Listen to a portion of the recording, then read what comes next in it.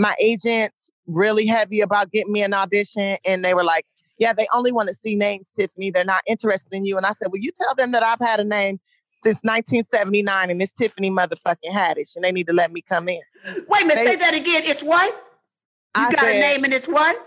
I've had a name since 1979 and it's Tiffany motherfucking Haddish. You better ask somebody and let them know, girl. I love that. So let me come in and audition, right? So I did a pre-read, then I did a read with the assistant, then I did a read with the casting director, then I did another producer session, then I did a session with the director.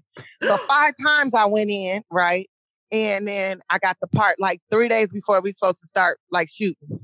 Girl, you really earned that part. You had to audition 5 times? 5 times.